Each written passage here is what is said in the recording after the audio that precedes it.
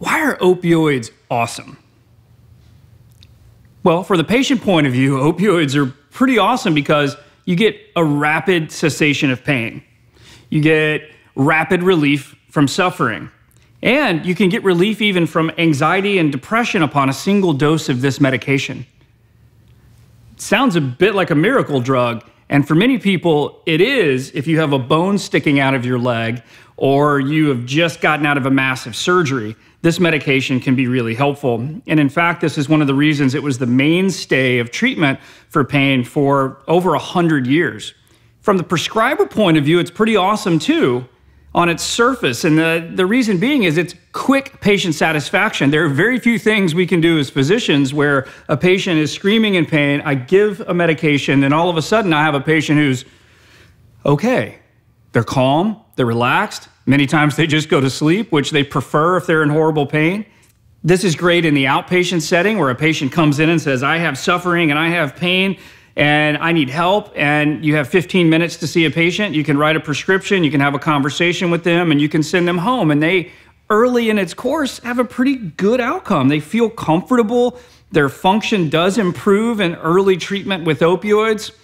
And from a prescriber perspective, it's great because you now have a satisfied patient who you've, in theory, improved their function as well as decreased their pain.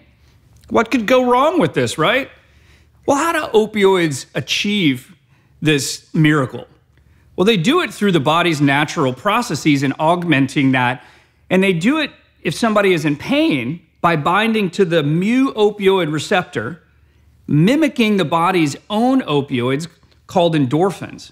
When that happens, it decreases the amount of pain that the patient feels. If you're not in pain, it does something totally different.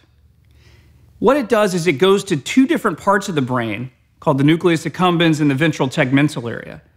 When that happens, you get this discordant release of dopamine, this increase in dopamine in the reward system that's far beyond what it should be normally.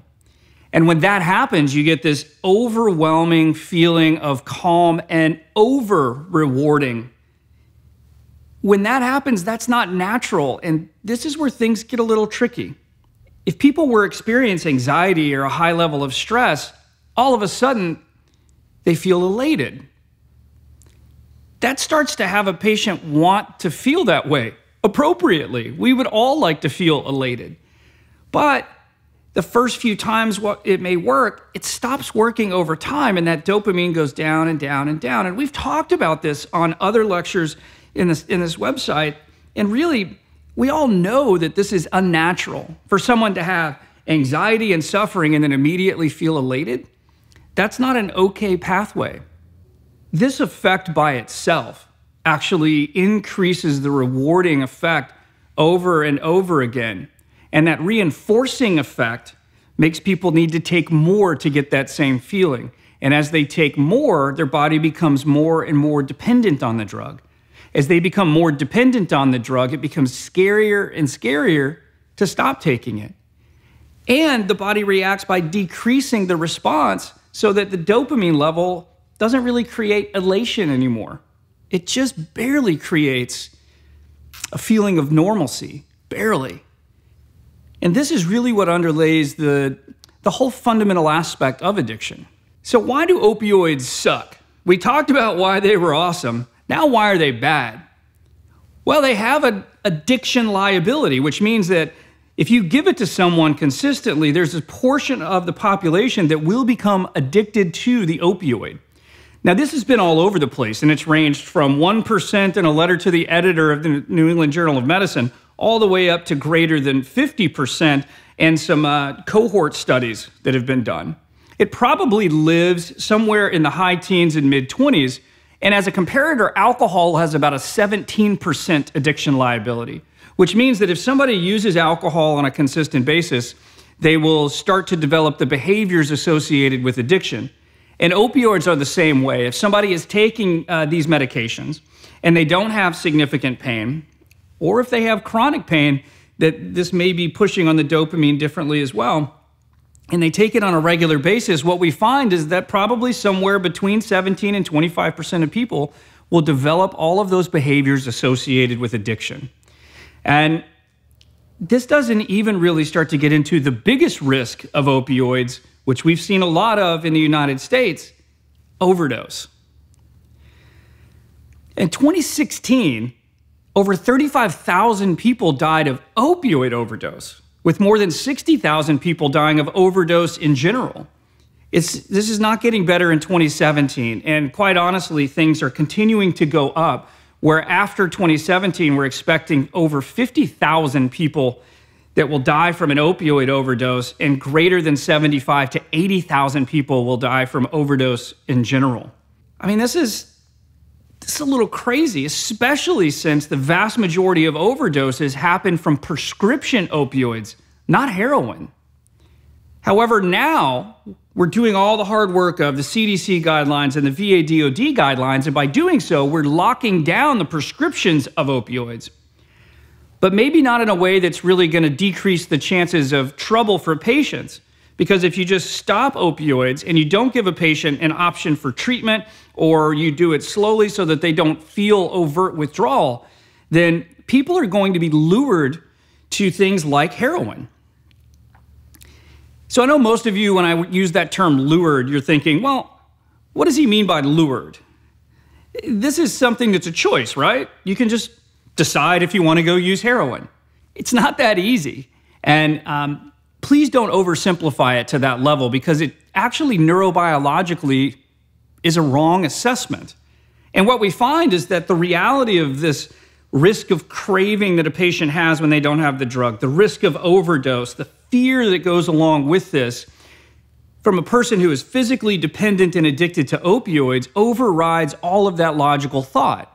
And so when they're presented with a time when they can't pick up their prescription, or the doctor stops writing it, and they are going to go into withdrawal, and they don't know where to go, and they're scared to death, and they go to someone to help get these medications, yet it's $20 a pill, what do?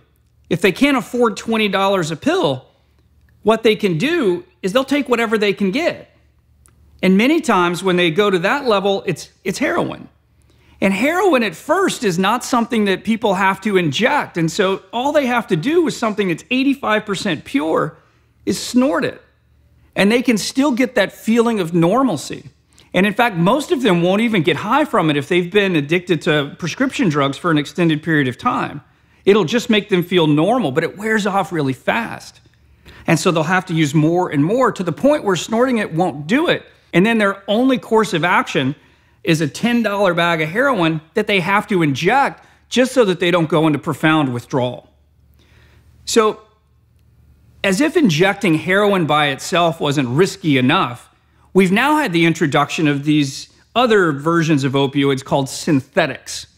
What are synthetics? Well, synthetics are medications like fentanyl, which is really meant for human utilization, but it's a very powerful drug that's 100 times more powerful than morphine. And now we're even seeing things that were built for animal tranquilizers, like elephants. And these are sufentanil and carfentanil. These are primarily made overseas or south of the border and then shipped into the United States. They get mixed into the heroin, and patients unwittingly, or people will take this not knowing that it has a lethal dose of one of these synthetics in it, and overdose. And one of the other problems with this is that these are medications that don't even really respond to naloxone, the medication we use to reverse that overdose. They are thousands of times more powerful than morphine. And I think if you think about it, you'll realize most dealers are not chemists. You know, they don't have a lab where they're sitting down and measuring exactly what you're putting into this and exactly what concentration down to the microgram level, because it is microgram levels. An amount the size of a grain of sand of carfentanil will kill you. And so if they happen to accidentally drop an extra grain of sand in a packet of heroin, that person will die. And we're seeing this along the eastern seaboard, and it's now spreading into middle America. And by the time you're watching this in late 2017 or early 2018, who knows where it's going to be at that point?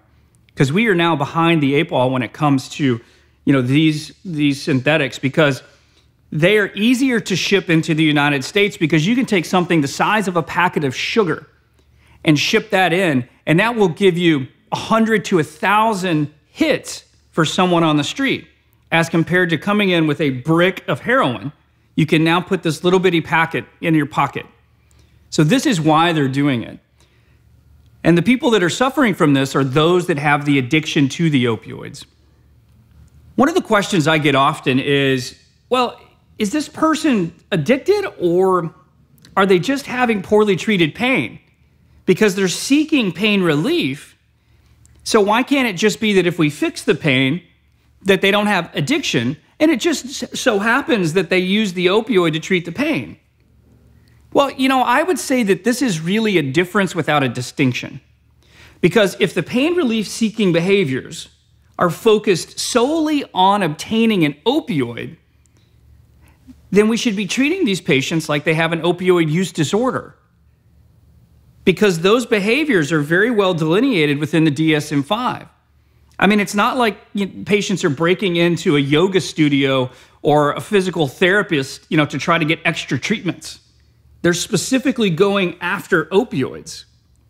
And those opioids have that draw and that change in the mentation that creates this behavior of what we call drug-seeking behavior. Some people will justify it internally by being pain relief seeking. But of the thousands of patients that I've seen, I've literally only had one that I would call pseudo-addiction. And his pain behaviors were off the chart. And the minute that we treated his pain adequately, without giving him opioids, his behavior completely shifted. But 1 out of thousands is not a policy that we should be looking at. And based on the CDC and the VA/DoD guidelines, we probably shouldn't be using opioids to treat pain in these patients at all, even if they say it helps. And we'll hear that. We'll hear them say, if you just increase the dose, I'll be fine. If you just a little higher. And they will almost get into a state of begging, because the draw and the craving and the fear of not having these drugs in the system overrides that logical thought process in the frontal lobe. So in short, if we're talking about opioids and their liability as an addictive substance, they have to be up there either at the level of alcohol or higher as far as risk. If they're used for acute pain or end-of-life pain, they're great. They're safe. They're appropriate. But for utilization in patients with chronic pain or something that we can't really identify, there is only a significant amount of risk the longer you use them or the higher the dose is that you use. So patients who have pain behaviors that look like those of a patient who have an opioid use disorder should just be treated like they have an opioid use disorder and get appropriate behavioral therapies, appropriate medication-assisted treatment, appropriate wraparound case management. All of these things should happen, because what they really need is someone to listen to them, recognize that they are suffering, and treat the right disease, not the wrong one.